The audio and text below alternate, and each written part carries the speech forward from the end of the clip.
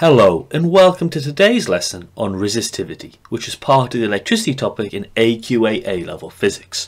So in today's lesson we're going to look at defining and calculating the quantity of resistivity. So if we've been successful and learned in this lesson, we should be able to define what the electrical term resistivity means, understand how to calculate resistivity from given values, and then describe how resistivity can be used to determine the values of a material, which links into the following part of the AQA A Level Physics specification, 3.5.1.3 Resistivity. Now we can start understanding concepts in electricity by considering a metal wire. So we'll consider this with the inside of a metal wire such as nichrome. Now nichrome is an alloy of nickel, chromium and iron. Now nichrome, like all metal wires, are full of mobile charge carriers.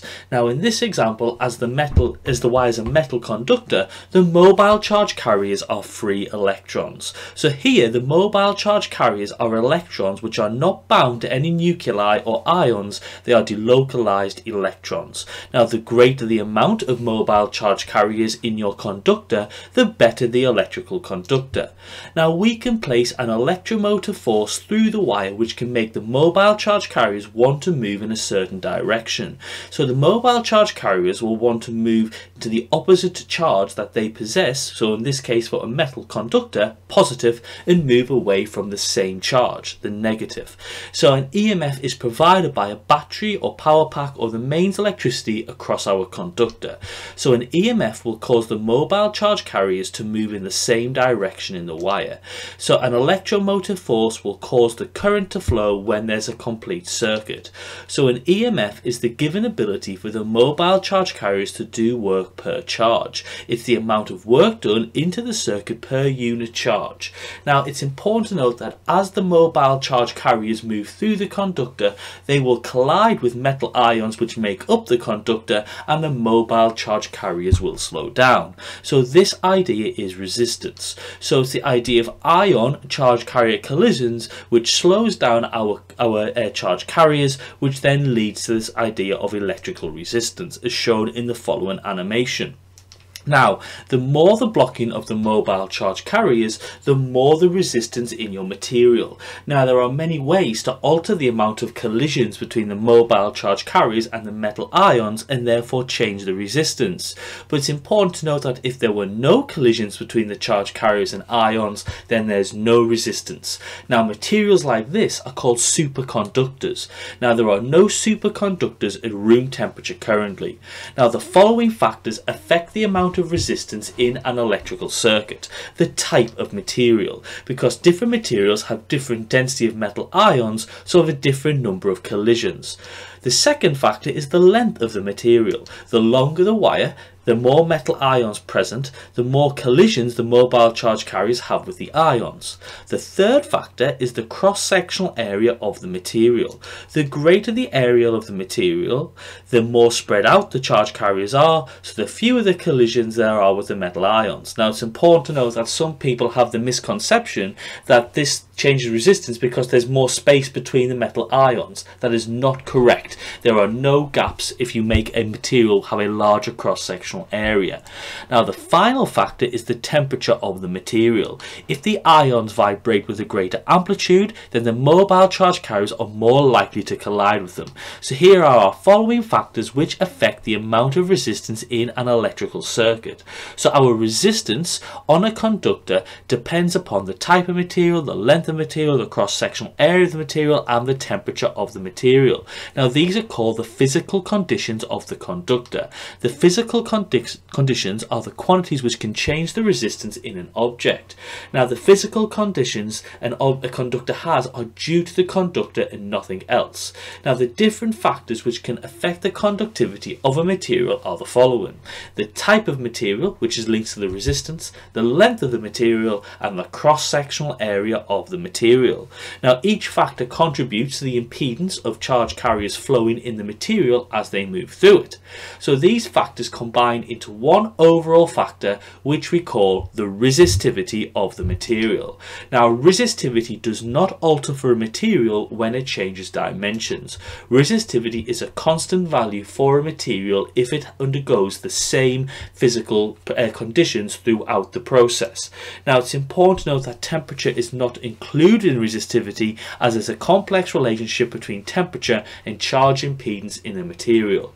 So our full definition of resistivity is that the resistivity of a material is defined as the resistance generated in a wire of 1 meter length with a 1 meter squared cross-sectional area, and it is measured in ohm meters.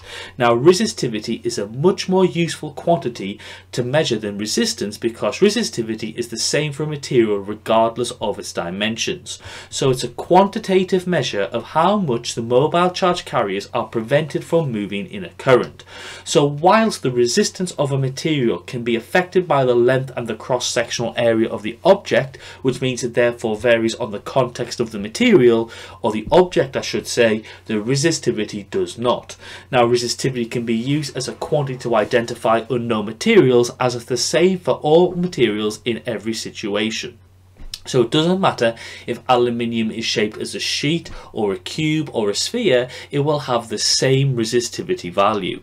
Now resistivity does not incorporate the temperature of the material, so temperature can affect the resistance and the resistivity. So you should really always quote your resistivity at a certain temperature. Now the most common resistivity given is at 20 degrees Celsius, room temperature. Now resistivity acts as a quantitative measure of the impedance, and we can calculate it with the following equation. Resistivity with the symbol ρ is given the equation resistance times by cross-sectional area over length, or ρ equals RA over L, and its units are measured in ohm meters. Now it's important to note that resistivity is a measure of how difficult it is for current to flow in a material. Now resistivity for a particular material varies with temperature, so it's usually quoted for a particular temperature. This is because resistivity depends on resistance, and resistance depends with temperature. Now resistivity for a particular material also varies with light intensity. That's because resistivity depends on resistance, and resistance varies with light intensity. Now a superconductor is a material with zero resistivity. Now this occurs below a certain temperature, and that is called the critical temperature. Now this equation of ρ equals RA over L is found in your examination equation book, but it's a very common examination question to ask you to rearrange this equation to find a value. Now it's assumed that most materials are in electrical wire shaped, so they have a circular cross-sectional area. So in most cases we can say the area used in this equation is pi r squared, or pi d squared over 4. Now like mentioned before, resistivity is important as it's a quantitative measure of how much resistance a material generates. The higher the resistivity, the less suitable the material is to carry a current. So the values of resistivity are useful in the real world, as it allows physicists and engineers to work out the resistance the material will generate in an application they'll be used for. So the higher the value of resistivity, the better the insulator the material is. So insulators have an approximate resistivity between 10 to the 8 and 10 to the 20 ohm meters. Semiconductors have a resistivity of approximately 10 to the 0 to 10 to the 8 ohm meters, and metals or conductors have a resistivity approximately equal to 10 to the minus 2 to 10 to the minus 8 ohm meters. So here are some common values of resistivity at 20 degrees Celsius. So as noted before, resistivity varies greatly with temperature, so you always should be stating the temperature of your substance. The higher the resistivity, the less suitable it is to transfer charge. So as we said previously, conductors have a resistivity of approximately 10 to the minus 8 ohm meters, semiconductors 10 to the minus 1 ohm meters, and insulators have a resistivity of approximately 10 to the 12 ohm meters. Now in a conductor, when the temperature is increased, the ions of that conductor are vibrating with a greater amplitude and collide with mobile charge carriers, increasing the resistivity as these collisions happen with a greater frequency. So the temperature of a material alters the resistivity of the material, and this follows the same physics as how resistance changes with temperature. So you can see in the following slide a link between resistivity and temperature in a conductor. Now, in a semiconductor, when the temperature is increased, the structure releases more mobile charge carriers and decreases resistivity. So the temperature of a material alters the resistivity of a material. So again, this follows the same physics as how resistance changes with temperature. Now, this graph shows the link between the resistivity and temperature in a semiconductor. So let's now look at a few examples of calculating the resistivity of a material. So what's the resistivity of iron in a wire of 20 centimeters in length with a radius of 1.0 millimeters where the resistance is measured to be 25 ohms. So the first step is you write out the values given in the question.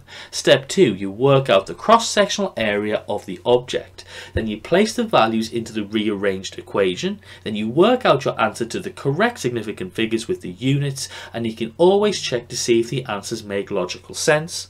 So you get, in this case, an answer of 3.9 times 10 to the minus 4 ohm meters, which approximately is true for a conductor. How about working out the resistance that there will be in a cube of 5 centimeters length with a constant metal? So the first thing you would do is write out the values given in the question. You'd then work out the cross-sectional area of your object. You would then place it into the equation R equals rho L over A, work through and see if the answer looks suitable. And then in this case, a wire has a diameter of 1.00 millimeters and a resistivity of 5.0 times 10 to the minus 6 ohm meters. Calculate the length of the wire that the resistance will have when it is 5.0 ohms. So what you would do is, once again, you'd write out the values given in the question. You'd place the values into the rearranged equation, always checking to see if we're making logical sense in our answers. We then work out the cross-sectional area of the object and then work out the answer to the correct number of significant figures with units. So let's summarize what we've looked at in today's lesson. Resistivity is equal to rho equaling RA over L. Now the description should include a qualitative effect of temperature on the resistance of metal conductors and of semiconductors like thermistors, and have an understanding of applications with graphs.